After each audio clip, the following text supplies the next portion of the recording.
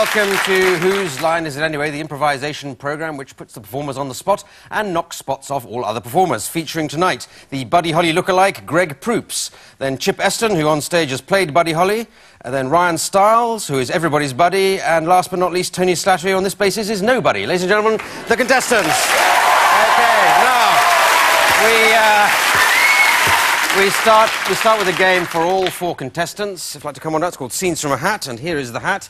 Into the hat has been put a number of suggestions made by the studios of little scenes that the contestants might like to play, and I'll buzz just as soon as I've got the idea. A lot of points going on this game, I don't mind lying. And here we go. Invitations you'd never accept. Do you want my jacket?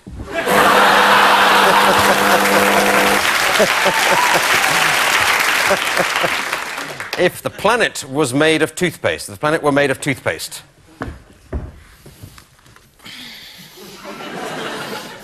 My dog did that.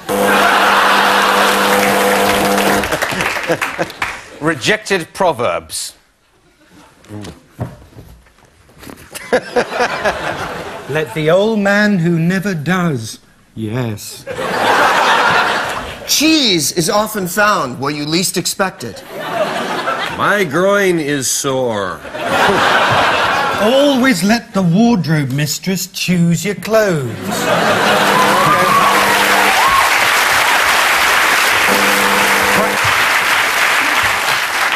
Practical jokes in a monastery.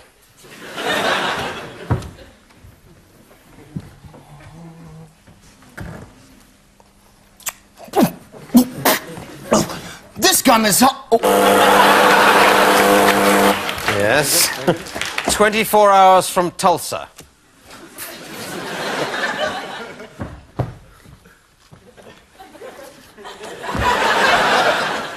How long till we hit Tulsa? I don't know. Talking about bathos. You could have had a guess at it. Here, we're halfway there on this one. What hell looks like? I got that straight away. Sorry. I could see where that was You headed. won't even let us. Yeah. Sea shanties that never caught on. Oh, my panties are The land is better than the water. If undertakers were like waiters. Who ordered Mrs. Johnson? Okay, so thank you very much. Thank you. Let's move along.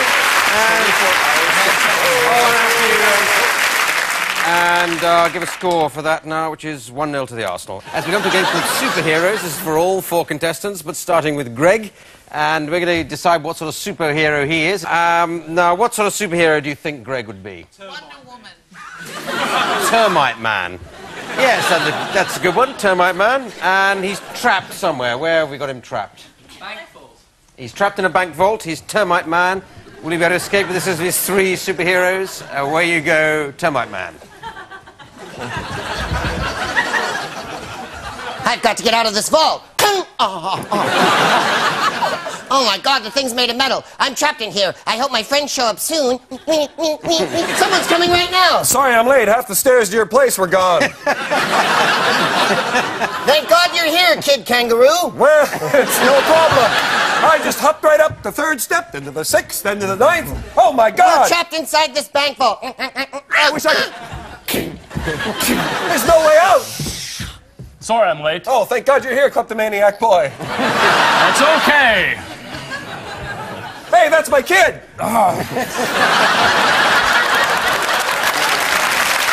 Say, I stole a blowtorch. good work. Hey, that's a nice prosthetic leg you have. I'm sorry I'm late. I was swapping clothes with Christopher Biggins. But I'm here. Just in time. Captain thinks he's invisible. We're trapped in a bank vault.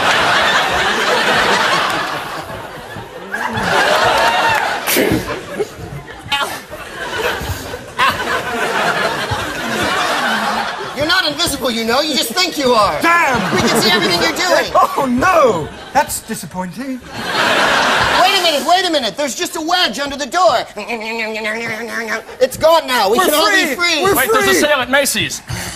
Hey, I think he took one of my legs. Thank God I'm free.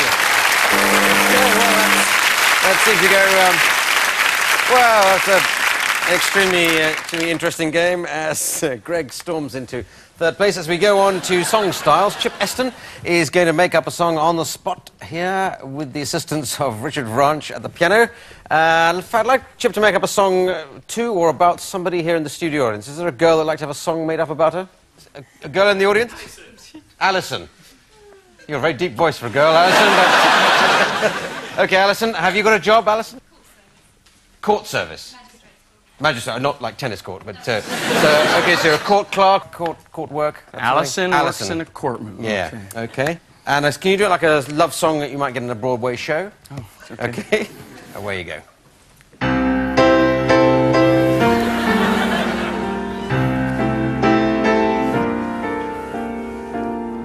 I made an infraction, a tiny tort.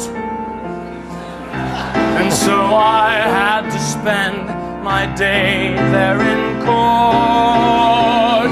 But there's no reason for me to worry, 'cause Alison's sitting right there by the jury. I am so glad that's where I went, 'cause the judge told me that I was innocent. I think I'll go out on a date with Alison, my court clerk. She's so great. Excellent.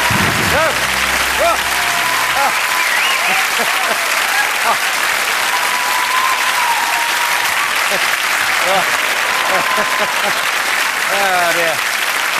Andrew Lloyd Webber, eat your heart out, or write it down or something. Now we come to a game called Sound Effects.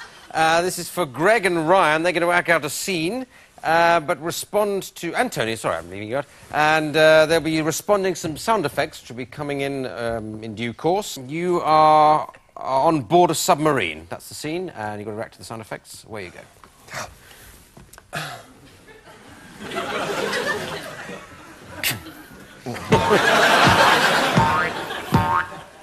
Sounds like someone's knocking on the hull. Certainly does. Either that or there's a wallaby infestation in the hole. Let them in. It's Pavarotti. Oh, my God. Oh, please, come sing aboard our song. Ah, that's better. Thank God. Ah, that is better. Sorry. Boy, that was a blast. I know. Look, we're trying to find our way back to the US of A. Well, why should I know? I'm an opera singer. And I brought my little friend with Oh, me. he's adorable. Yes, he is. He's half eaten. I got him in Becky. Sorry, I just gave birth. Oh, she's adorable, too. The point is, we've been looking out the periscope here. We can't see a thing. Red alert. It sounds like a red alert. Oh, no! Captain's I is must calling. get something to eat. I don't think we need any more. Not Sorry. enough. I'm so sorry. Now, what do you do for entertainment? Well, we like to yodel. yodel. Thank you. Thank you very much. Right. Pavarotti on board his side. OK. OK, we now move on to a game called News Report. Greg is going to play the anchorman of a news programme, interviewing Tony, who'll be the expert in the studio.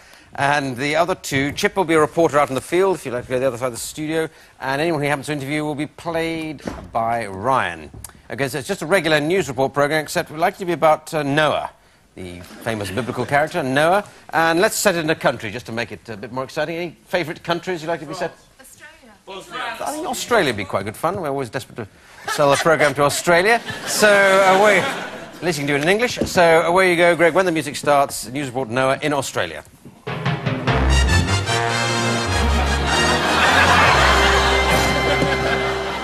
Good evening. I'm curved slightly. And welcome to Stuff That's Going On Now. Noah, the Ark. There's a flood impending, and it's in Australia. We have a doctor with us from down under. Dr. Hank Kalang-a-lang-a-lang-a-lang. Doctor. Good day. You know, the most interesting thing about Noah is that a lot of people think his wife was Ruth, but she wasn't. She was Patricia. Patricia, that's interesting to know. Oh, I have something in my ear. It's Snack Wankley. He's out in the field. Snack. Well, Kurt just thinks he's so great because he sits in the studio. I'm here right now with somebody who I think is very important today. It's Noah himself. Noah, you've got a plan. Tell us about it. Good day. Oh, I'm going to collect 2 of everything. 2 kangaroos, 2 elephants, 2 Fosters, and 2 shrimp on the barbie. All right. It's starting to rain. Back to you. Thank you, Snack. Now, isn't it going to be a problem collecting 2 of everything on a continent where there's only marsupials? That's true. And you know, a lot of people say that Noah being Australian, like all Australians, is vulgar. That's not so. Thank you, Doctor. Someone's in my ear. It's Snack. He's got another guest out in the field as it happens. Chucking it over to you, Snack. That's right, Curved. We're here with our favorite weatherman. Swing nicely. Go ahead. What's going to happen today? Well, we've got 40 days of rain. Oh, 40 days of rain. We've got a high-pressure zone heading in over the New Zealand coast. And as a matter of fact, straight over my ex-wife's house, so the bitch should be getting pretty wet this weekend. He's not vindictive at all. Back to you, Swing. Kurt. Thank you, Snack. Any final words, Doctor, on the impending flood in Australia? Well, with all those animals, there's only one thing to do with all the excrement. That's make a soap out of it called Home and Away. You're absolutely right. Tune in next time on Stuff That's Happening Now when we look at the story of David and Goliath. Should Jewish men date taller Philistines? Goodbye. Okay. All right. While I work out the points of that last game, we'll take a break. See you after that. Bye.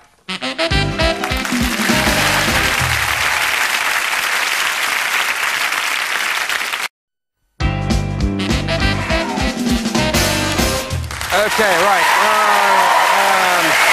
Well, it's taken me quite a while to work out, but in fact there are no points to that last game. As we move on to a game called Film Dub, but this is for Greg, Ryan and Tony. If you'd like to get into position and see the monitor, they have to add a new soundtrack to a piece of film from which the original soundtrack has been removed. And the plot of this one I'd like to do, Greg and Tony, you're on a date, if you pick up the appropriate people to play there. And Ryan is a father coming home early or surprising them.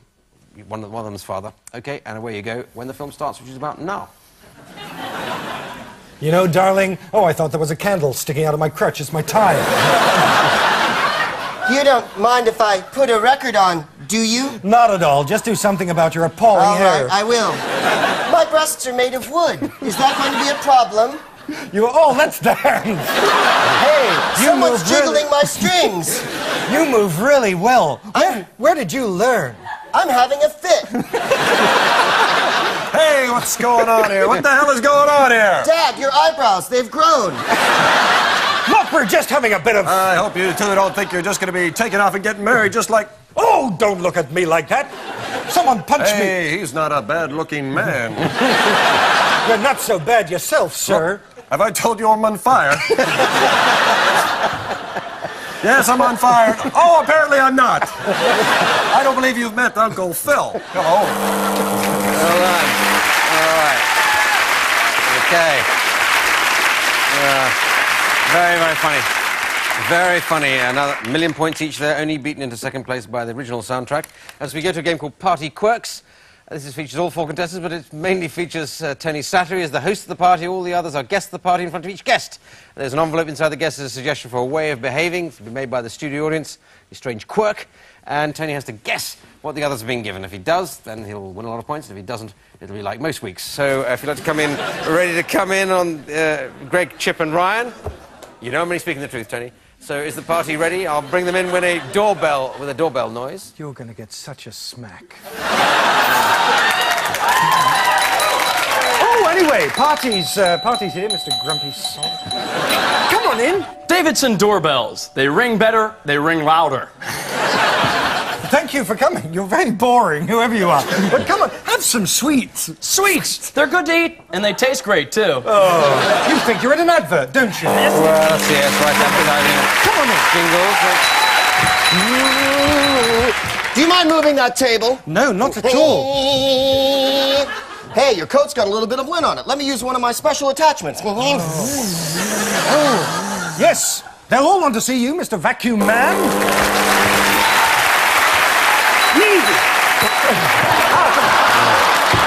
Where's the women? Where's the women? There's no women here. Look, if you see about 40,000 guys who look like me, I'm not here. Where's the women? Where's the women? Are you Janet Street Porter? Close. Oh, well, anyway, make yourself at home. I'll put on some music. Let's dance. A towel.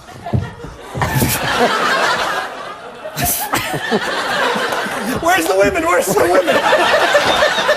Come on, Tony, come along. Oh, yes, away, the microscope. Oh, you're a bacteria man. Oh, I don't know! Well, it's obviously the sperm. So, Tony, well done, Tony. Very close. Well done. It's in there. Right. And the points are just adding up here on this piece of paper as we come to a game called Stand, Sit, Lie Down. This is for Greg, Ryan and Tony. And the simple idea of this game is that at any given point in the game, one person has to be standing up, another sitting down, a third lying down. And if the lying down person stands up, then the standing up person has to lie down. I'll change around generally. And the situation is this. You may have to readjust yourself rapidly. Tony, you're coming to a department store to buy a bed. That's your idea. Yes. Greg, you are the salesman. And Ryan, you're the manager of the store. Okay, away you go. Hello, are you lying on the comfy Sleep Easy Mark II spring bed? Sell them. Sell them.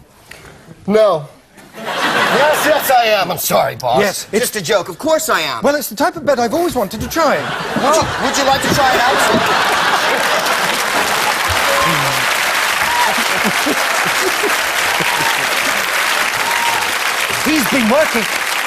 He's been working hard, I would imagine. Yes, he has. That's my boss. Okay. Okay. Try it out. See how you like it. How do you like it? It Does certainly feel good feels to you? quite... Oh, there's a spring! Is there a spring well, in there? yes. Good. We can Check give it to you that very out. cheap. We can give it to you very cheap. Can And you what feel sort that of cheapness are you talking? Well, we could talk terms. I don't know. How does $50 sound to you? Yeah. Oh, my God. Are you all right? Get up, get up. Are you okay? $50? Yes, $50. Take it or leave it. I can't afford $50. Of course you can. All right, then we'll give it away. Yes, we'll give it away. Yes, we'll give it away is what I said.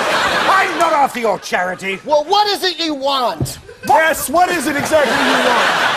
What I want... God, you're beautiful. I don't know. Yeah. Forget about the bed. All right. Okay, well done. That's,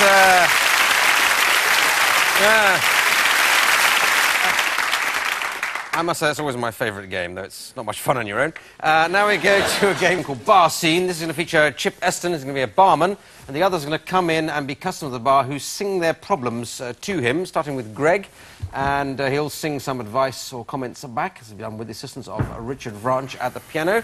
So Chip's in position now. Greg, he's drinking to forget. So what is he trying to forget? Anyone got a suggestion? Amnesia. Oh, yeah. There's always somebody who suggests that, as I remember it. Anyone else? Tax demand. Sorry, tax demand. Tax demand's a good one. He's drinking to forget his tax demand. Okay. My tax demand? Tax, you know, something we have over here, too. I know America, tax is just something to keep the carpet down, but this is you're just trying to forget your tax. Away you go. Hi, Chip. Hey, what's the matter? Huh? Well, my mind is all full of things. Tell me one. I made a lot of cash this year. You could say that I am rich. But now they want all my money because the government is a bitch. I wish I paid as I went along. I guess that I'm just a nut. But now they want it all. I guess they're gonna bite me in the butt. Oh, that's kind of sad. Yeah. They should carry you out on a gurney when you get so reamed by that old tax attorney. But what you can do, if I can be so bold to guess, is drive a car bomb into the IRS. Yes. Yeah. Okay. Very, unusual use of the word gurney there as we move on to Ryan, and he's in love with something. Can we suggest something he's in love with? Himself. Everybody always suggests that as well. I don't know what you've got about these performers. Fish. Dog. Was that dog or car? Barman. Dog, I think. Barman's not bad, but I think dog is quite a good one. You're in love with your dog. Has comic potential, so away you go, Ryan.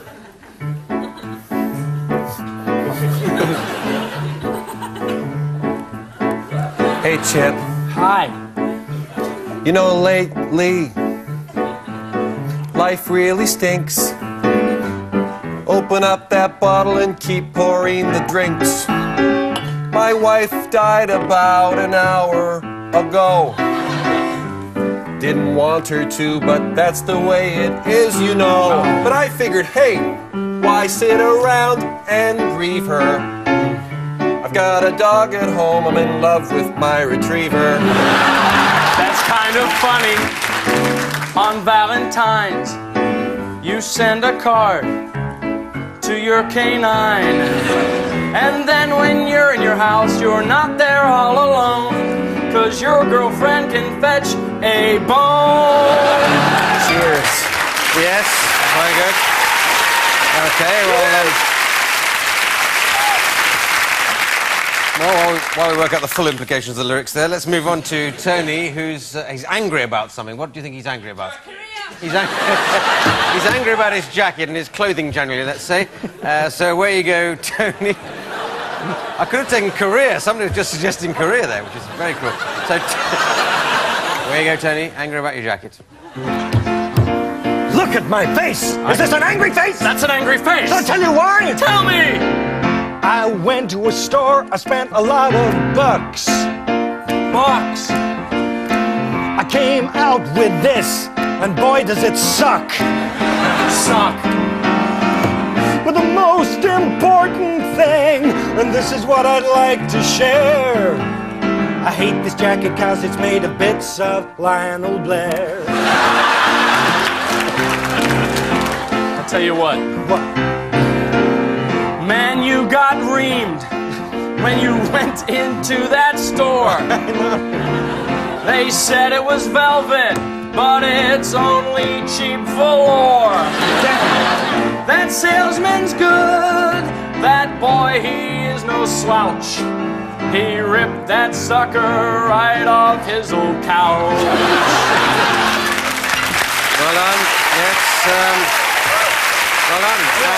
Yes.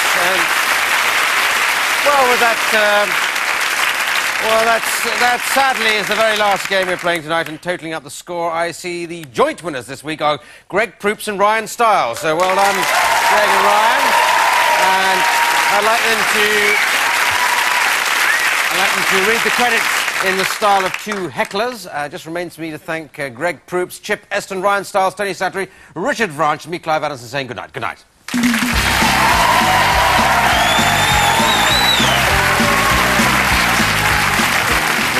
Anyway, come on, get a new title for the show! Come on. Clive Anderson, nice haircut. Lose a bet? Come on!